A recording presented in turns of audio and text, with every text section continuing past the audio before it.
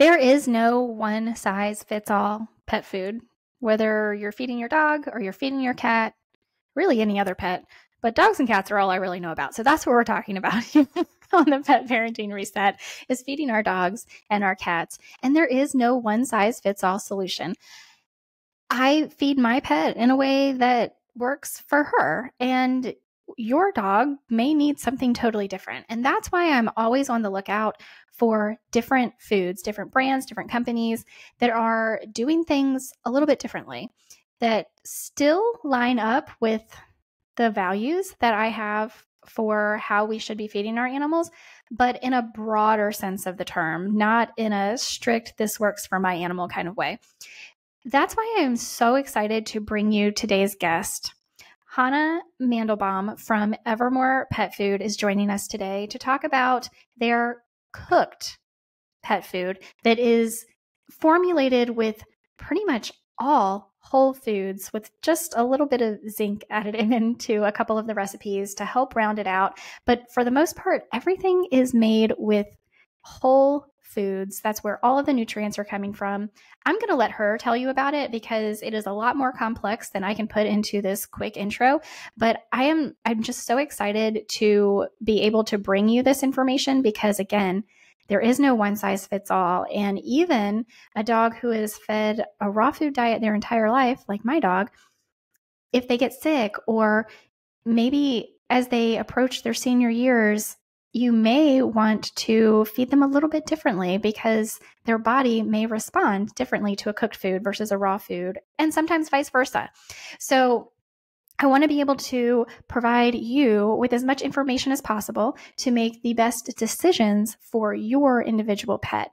So we're going to be talking about Evermore Pet Food today. And one thing that Hannah did tell me after we stopped recording, and I promised her I would include it in the opening of the podcast, is that Evermore Pet Food does provide consultations. So if you have questions about their food or how to transition to their food, please go to evermorepetfood.com and you can fill out their form to have a consultation with their care team. So without any further ado, let's get into today's episode with Hannah from Evermore Pet Food.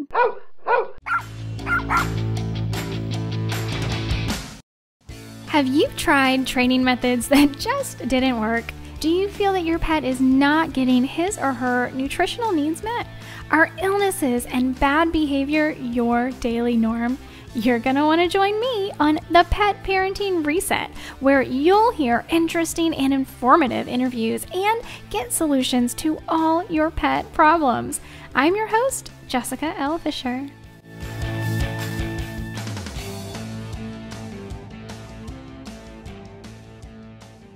Hannah, thank you so much for being here with me today. I am so interested in Evermore Pet Food because I have been a raw feeder for quite some time, but I also understand that raw food is not for every dog and is not for necessarily every life stage. So even if you have a dog that is raw fed, when they get older, a lot of times they may not do as well on it. So there's various reasons to have like an array of different foods that we are comfortable with feeding and know about and, like the product, like the brand. I very much am into not just small business, but women-owned businesses and just having that like transparency that you get with smaller businesses. I love that's my thing. So I'm so happy you're here to talk about Evermore Pet Food. Thank you so much for joining us. Well, thank you so much for having me.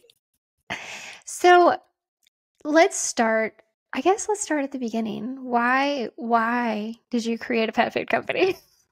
Oh God. Well, that is a story. Me and my business partner, Allison, we didn't set out to start a pet food company, actually. So I used to be a dog walker in Brooklyn, and my now business partner, Allison, was a health supportive personal chef. And she was actually one of my dog walking clients. And that seems interesting enough, right? Dog walker, chef, get together, start a dog food company. But that's not actually the story. Another one of my dog walking clients was this sort of loner, eccentric woman named Mia, who had what I like to call an underground dog food company that she started after 9/11. She had lived in Tribeca. And for all of the non-New Yorkers out here listening, that was the neighborhood adjacent to where the World Trade Center was.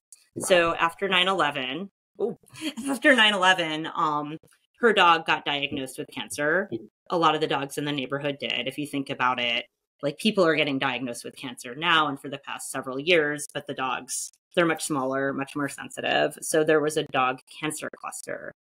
He was given a 6-month prognosis. So she did everything she could to learn about, like, okay, how can I support this dog? How can I extend his life? I love him so much. And she landed on cooking as one of the things that she could do. She worked with a holistic vet to develop a recipe, and he lived for another 6 years. In the meantime, she started cooking for like basically all the dogs in the neighborhood. So anyway, she gets priced out, ends up moving to my neighborhood in Brooklyn, and I become her dog walker. And I learn about the company a little bit, you know, over the time that I'm working for her.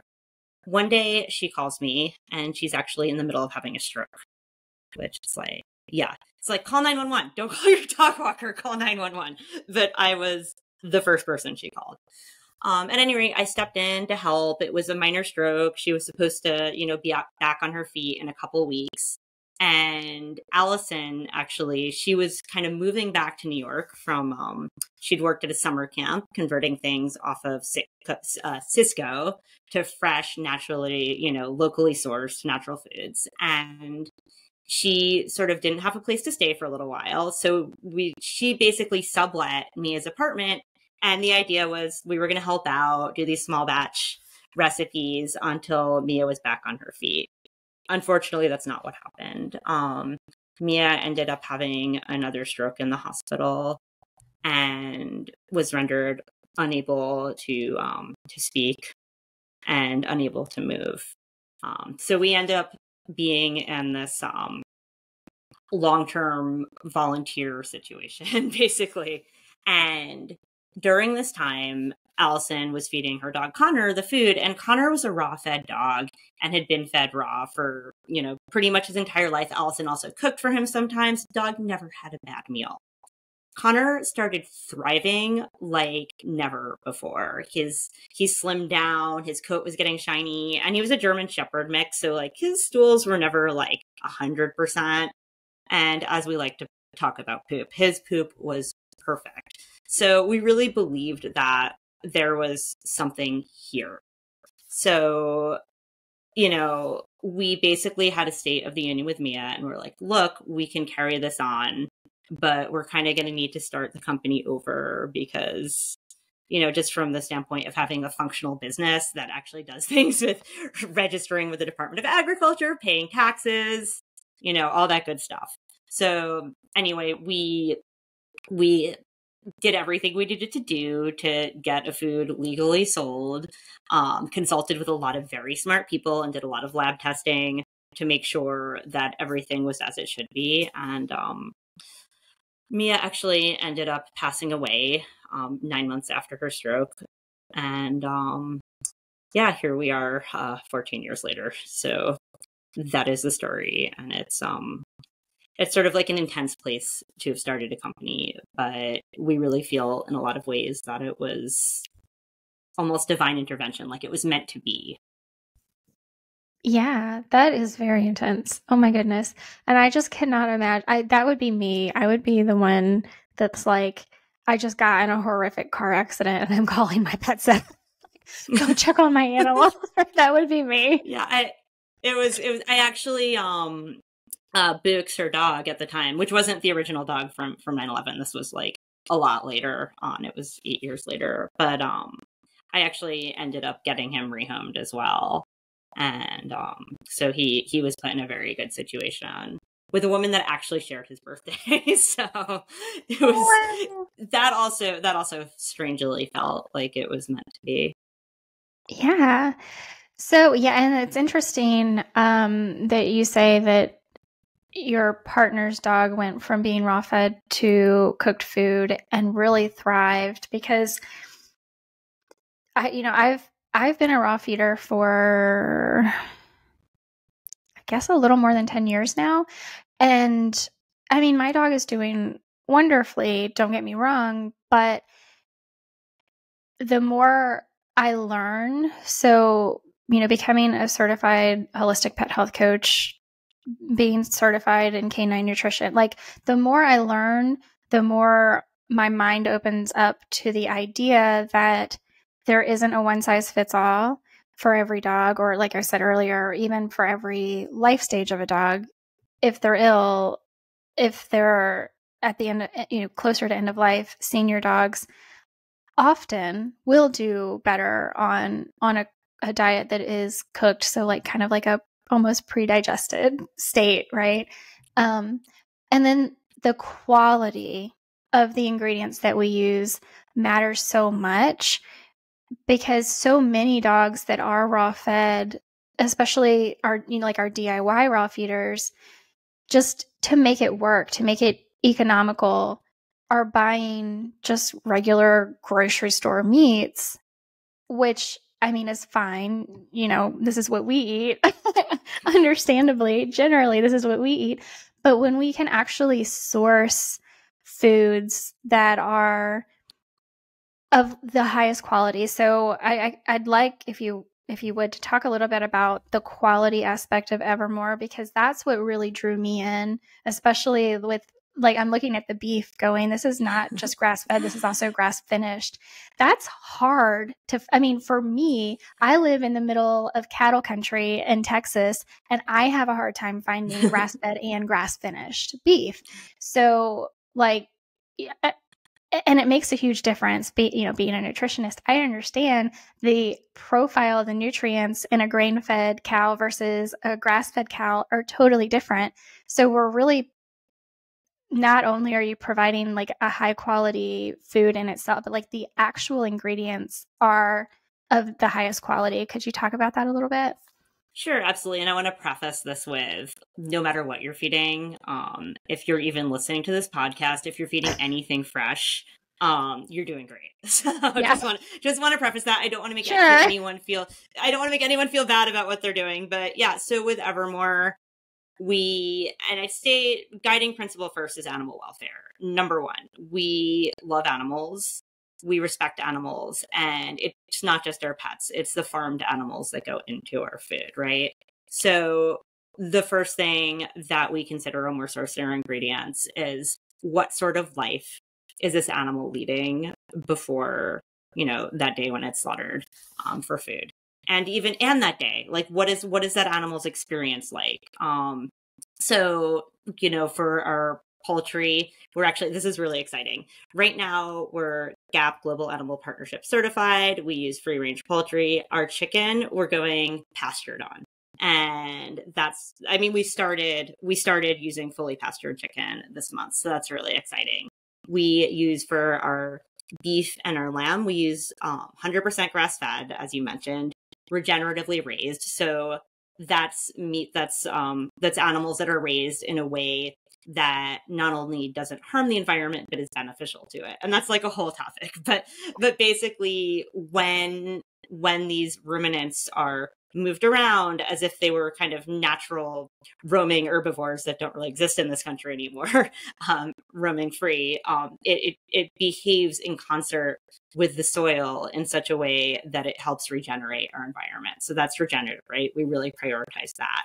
With the eggs that go in our food, those are from pastured chickens. So all of these things that are about honoring the way that the animals are supposed to live, as you mentioned, they improve the nutritional quality of the food, right? So that's the first thing we do. We really look at our protein sources and choose them for the welfare aspect, but also for the nutrition aspect, right? These are foods that are packed with more vitamins and minerals and better omega ratios. So that's the first part. And then when we're looking at our other ingredients, so we have basically all of our produce is certified organic.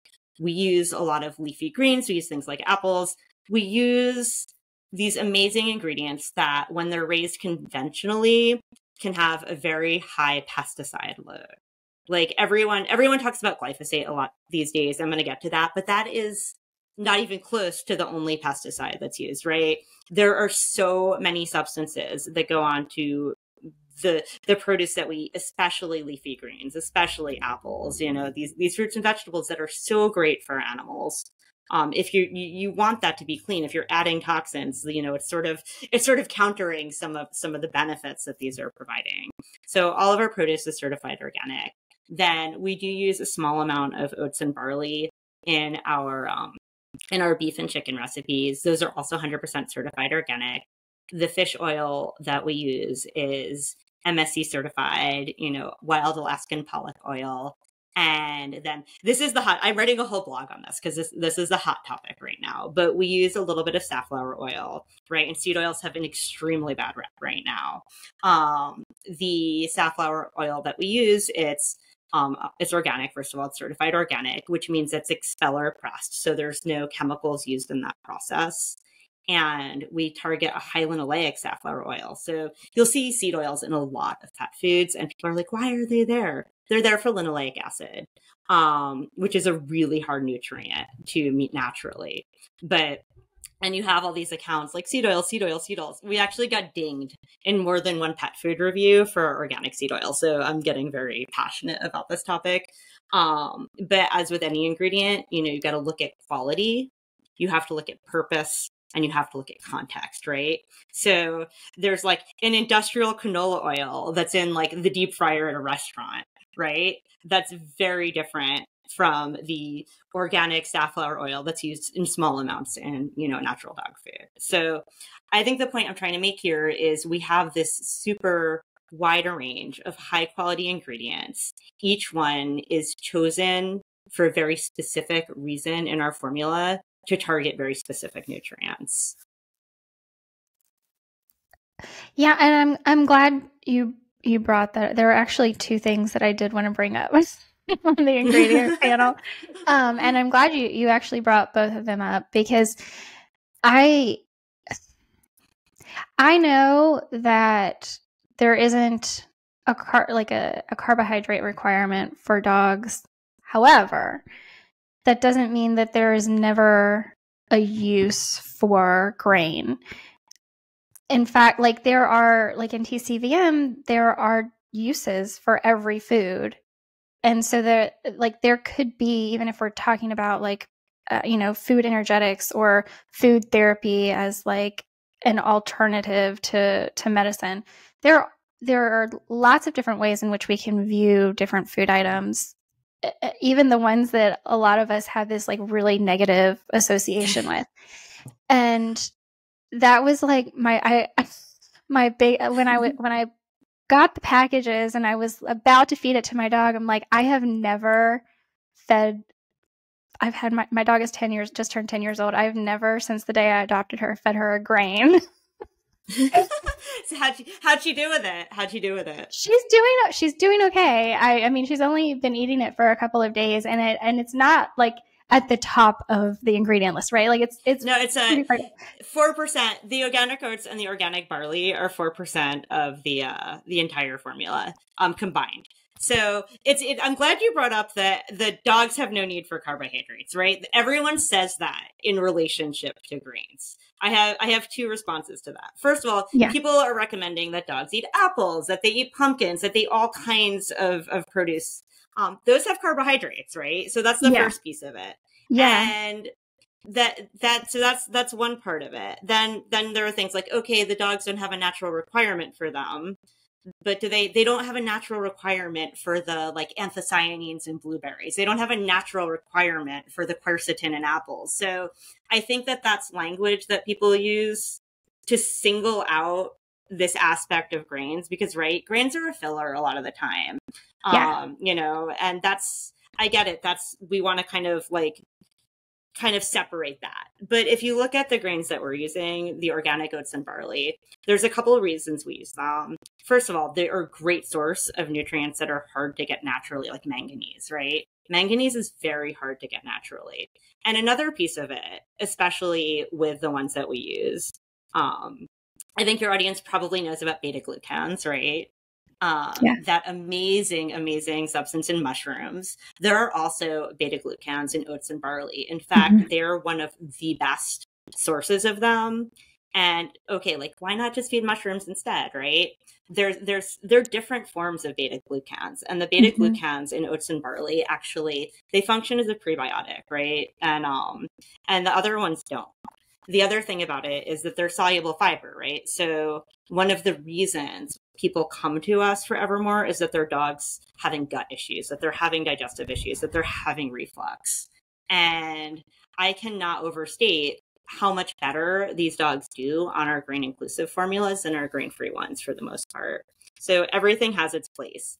And I think, again, this comes back to that idea of quality, purpose, and context, right? If you have like this conventional grain that's been sprayed with glyphosate to dry it out, and it's more than like 50% of your formula, right? So the quality there is low.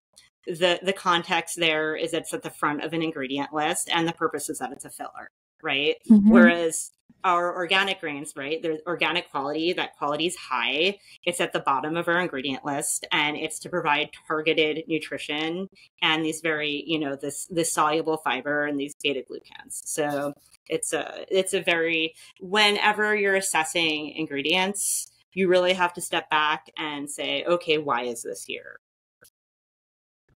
Yeah, well, and that's why I think it's such an important conversation to have, because certainly there are going to be people I know at least, that would look at the ingredient label and go, no, thank you. But like, there's a reason, like you were saying, there's a reason, and there are nutrients, there are purposes other than filler that we can look at for, and the fact that they are certified organic makes a huge difference as well. And I'm going to go off on a little tangent here, and hopefully you follow me.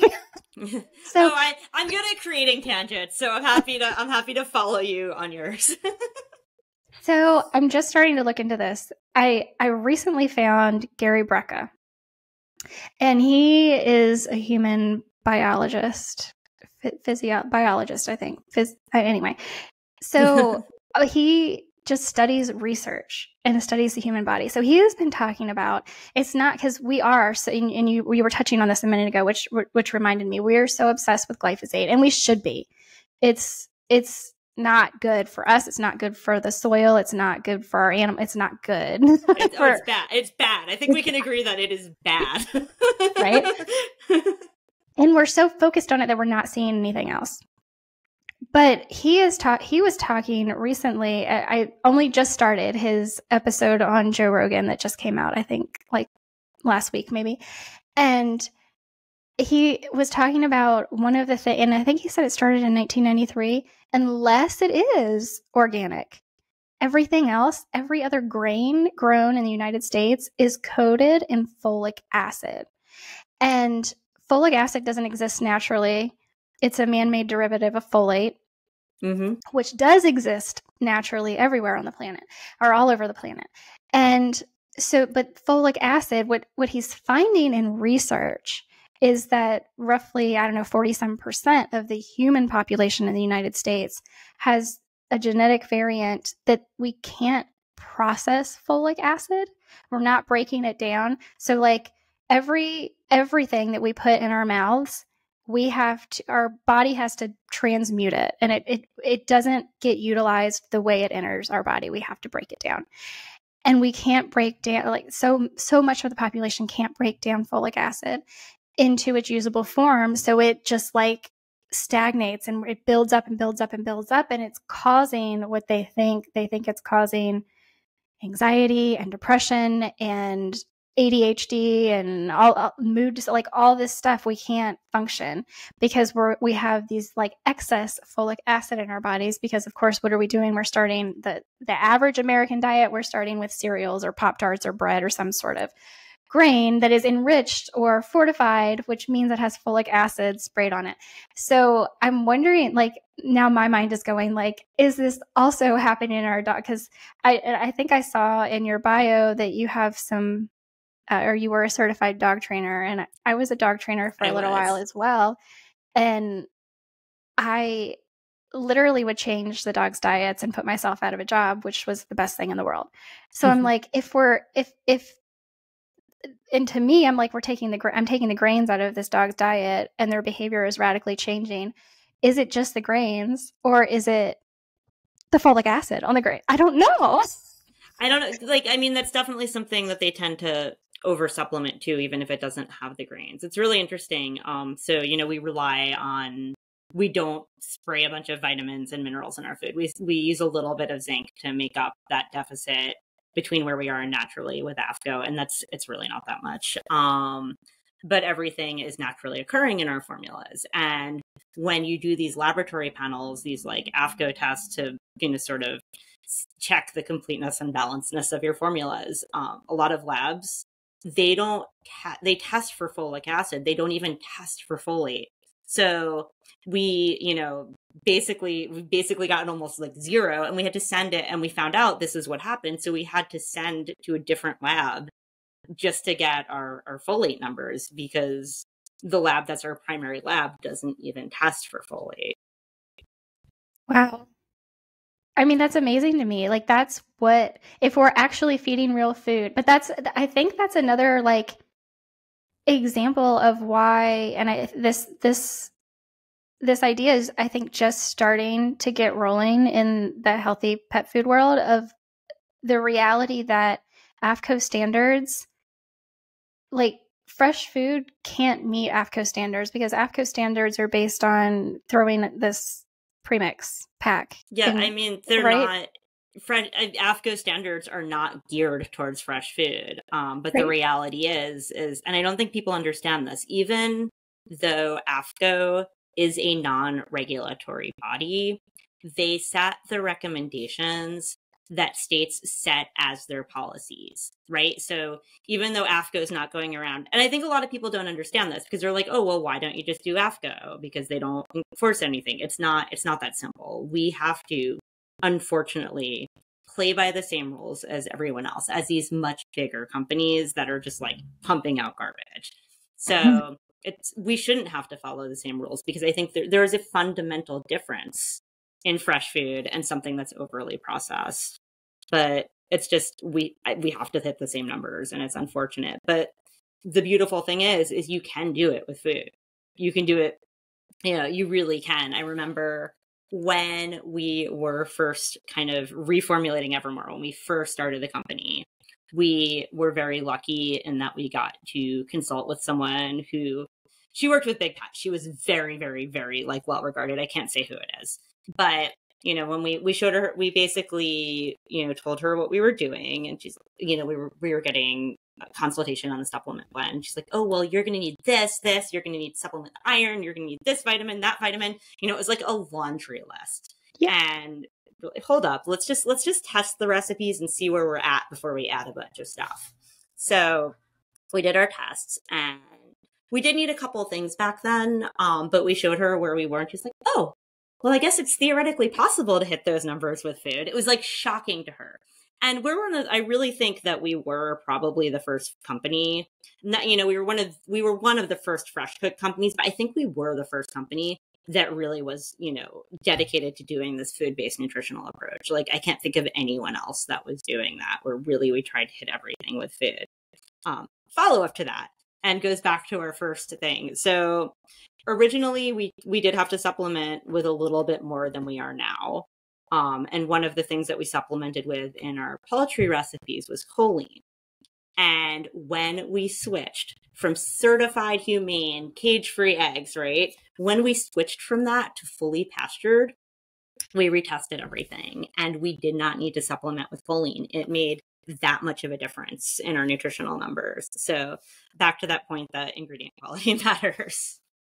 Yeah, it really does. And even like, people that are doing like DIY raw feeding, or even DIY home cooking, a lot of the raw feeders, I would say, are not so obsessed with every meal has to be balanced, right? We can balance over time, because we're just doing this ourselves in our home, and our veterinarians hate us for it.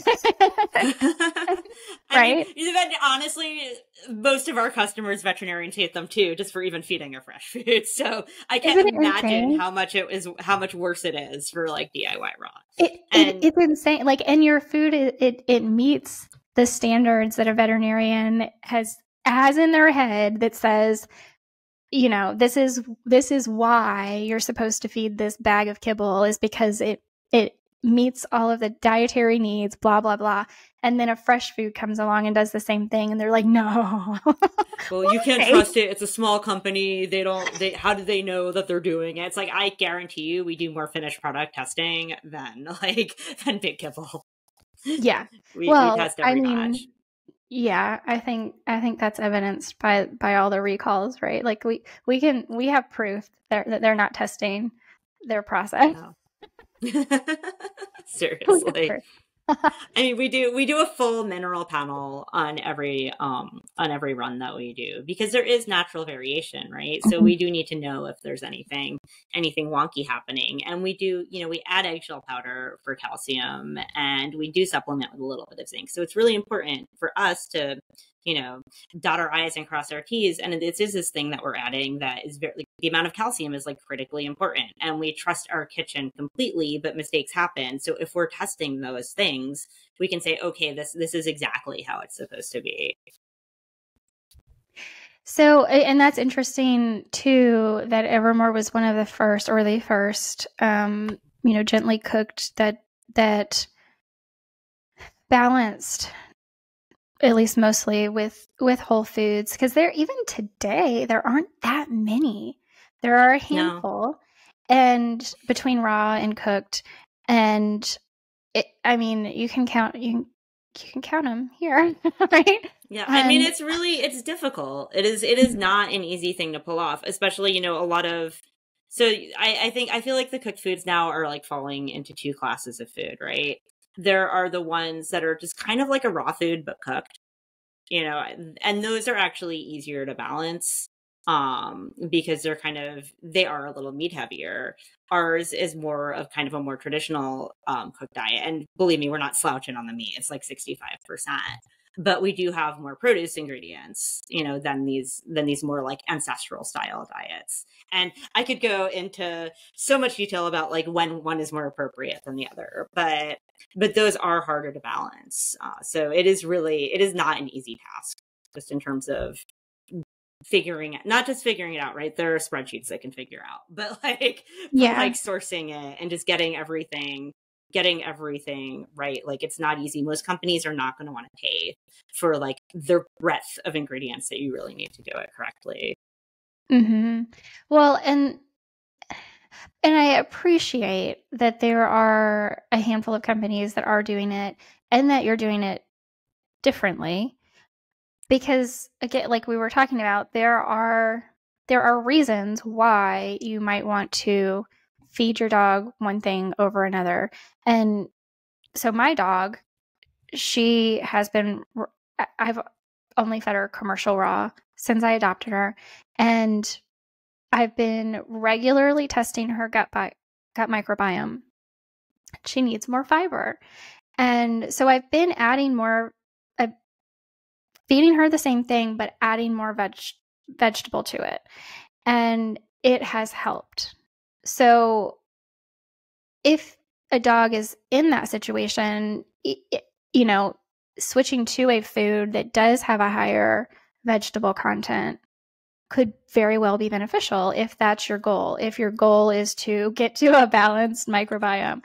I don't know how possible or sustainable maybe it is. I don't know. I mean, we're just like with us, we don't eat a balanced diet every single day. And I would probably, I know, I would probably be mortified if I tested my gut microbiome. There's no way I'm testing my gut biome. No way. I mean, look, I really care about quality, but yeah, I don't want to think. My dog definitely ate way, way, way better than I did.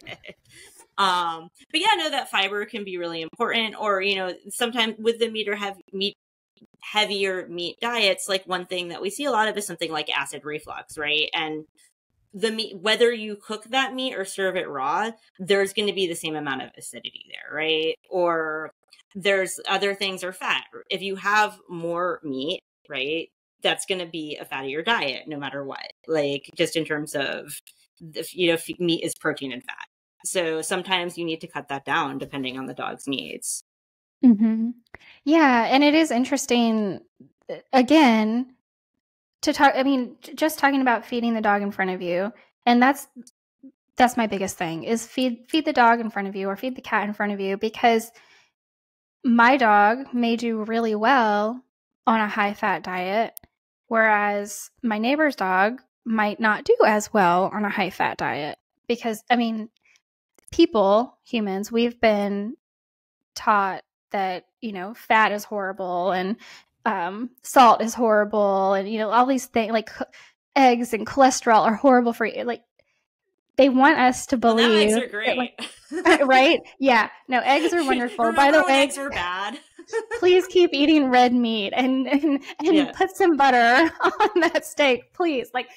But we've like demonized fat, and we've demonized so many things that are actually really healthy for us if we eat them appropriately. Healthy fats are wonderful for us, but it's all about feeding the animal in front of you, in my opinion, which is why I'd like to have like a wide array of recommendations for people. Oh, yeah. And most of our customers, I think that the ones who do the best by their dogs actually feed rotationally, right? Whether it's rotational with their home cooked, rotational with different brands, rotational with like cooked and raw. I think it's really, there are times in dogs' lives or cases where there does need to be a narrow focus on something that specifically supports them because they are going through something. They do have a condition.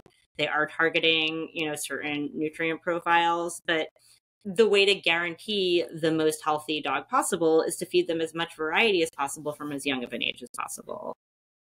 And I think that that's true for us too. Yes, absolutely. I do try to do that with my dog. I feed different brands. I do feed different proteins from different brands.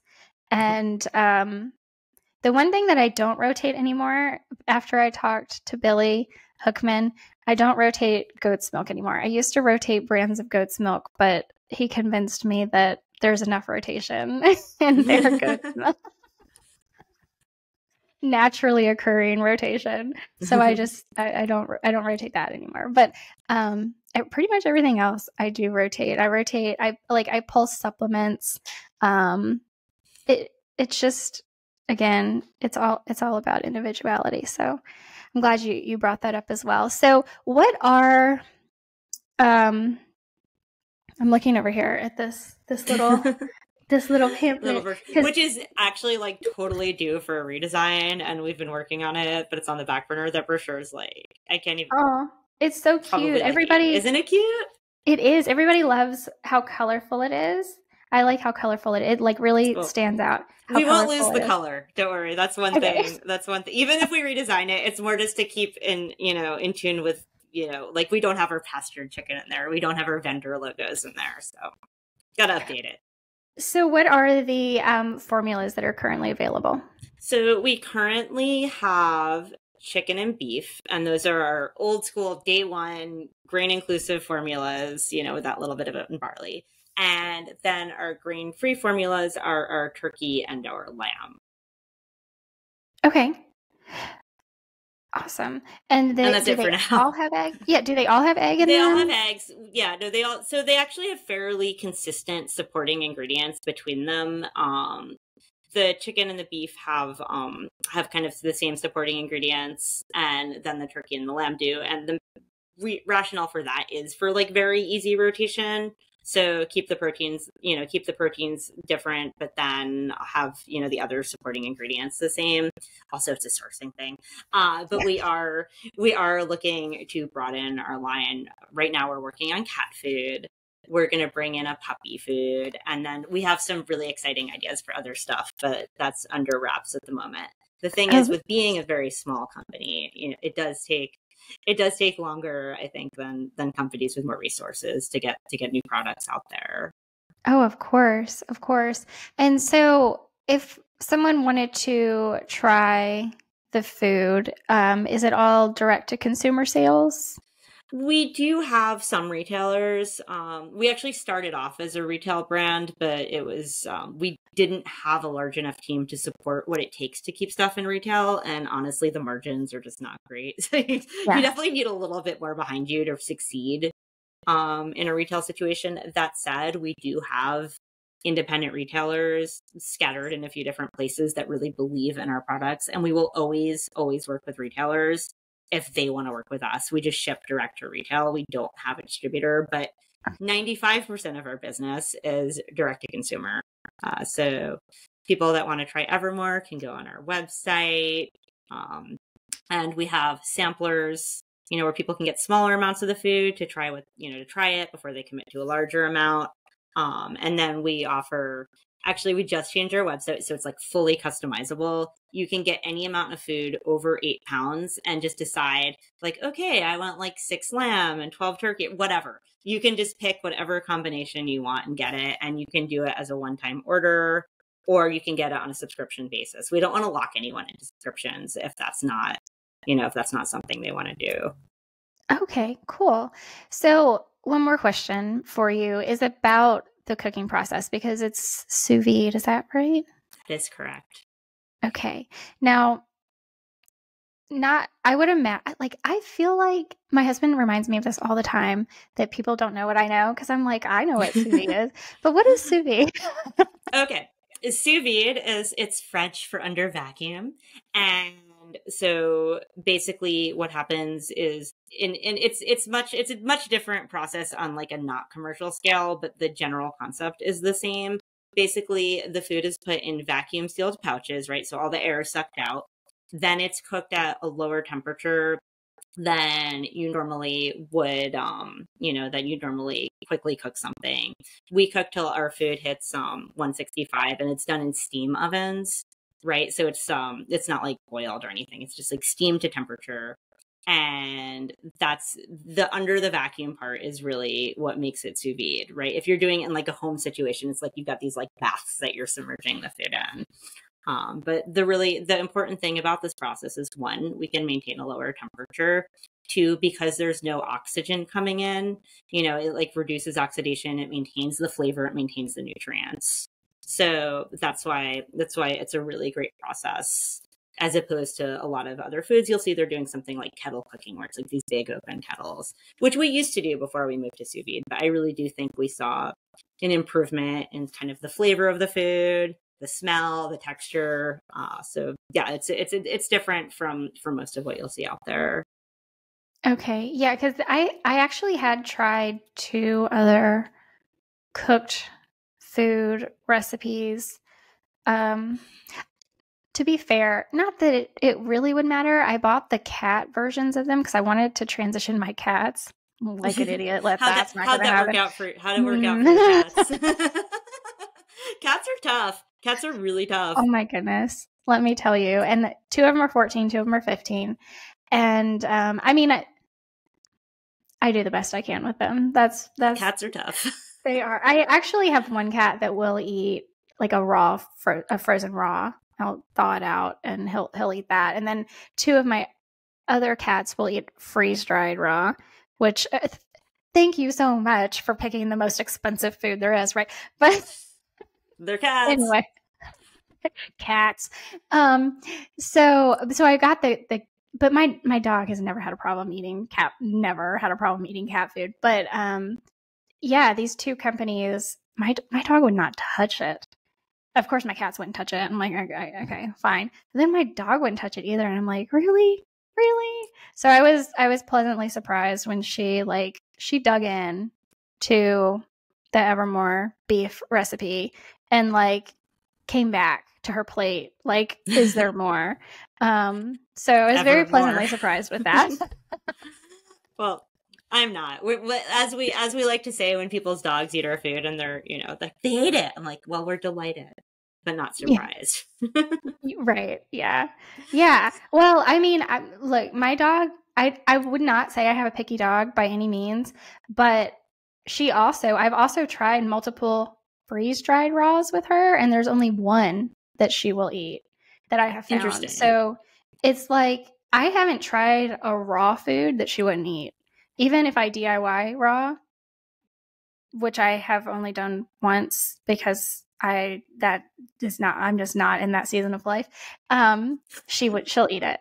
So I have not tried a raw that she wouldn't eat. So it was like when I bought freeze dried raw and rehydrated, I tried it both ways, like not just giving it to her to see if she would smell it, be interested in it, like treats, and then rehydrating it. And multiple brands, she was like, nope, not eating that.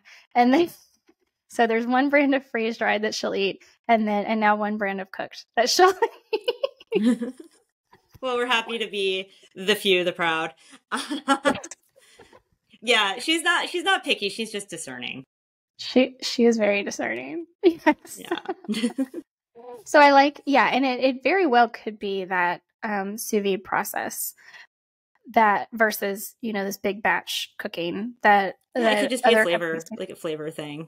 Mm-hmm.